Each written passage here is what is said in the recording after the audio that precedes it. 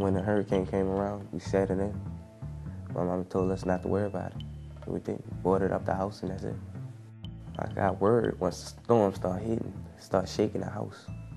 The lights went out, water was off, gas was off, we cut off. We got flooded a day after Katrina. When the house flooded, I was with my friends, and we thought that the water was gonna stop up to the steps. So when somebody came through and said that the water was gonna get up to like 10, 20 feet. So I got my stuff and I left. Before I left, my mama left to the Superdome, and she was on dialysis. She's been on dialysis for like, I forgot how long, around 6 years. And they shipped her off to Alexandria, I think. My friends, they left too before me, and my daddy stayed on the roof and put the dogs on the roof with him. Him and his friends stayed up there, and I went to the Superdome. The funny part about it is, I went to the Superdome on a box spring, a tire, and a cat with me. People were looting, right? And they went to Universal, and the box spring just started floating out. If they had the plastic on there and the box spring in there, you could float on it. And the tires, they float automatically. We found that out in a little while. From off that boat, I fell. It was in a construction site. I fell into the hole, and I had to get up on one of the boats and start swimming off because I fell off the bed. The bed started tipping over because they had too much water in it. It was almost over my head, almost. It was like 5.5 feet. I brought a crate with me, and the only thing I had in that crate was the key to my dog chain. That's the only thing I brought with me.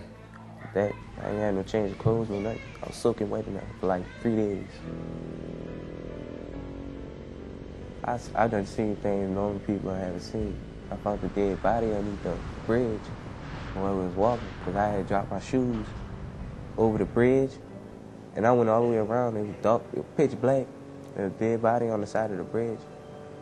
And I heard the footsteps behind me. They had like black jackets on. So I wasn't gonna be the next one laying on the side of that boy. So I left. Before we got on the buses, we was like hot and sweaty, and from the military people, they started pointing guns and stuff, so it's kind of scary. They were like, all right, cool. From there, people started dropping like house flies from the heat because they started catching heat stroke. And while we was in the Superdome, I think it was a gunshot I heard. It was the loudest thing we ever heard in your life. And then it echoed off the Superdome walls. It's kind of scary. And I was asleep with that.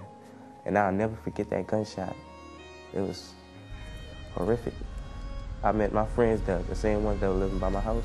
My friends, he started like having doubts about what's gonna happen. So, all right. So I was calming him down. I was just talking to him.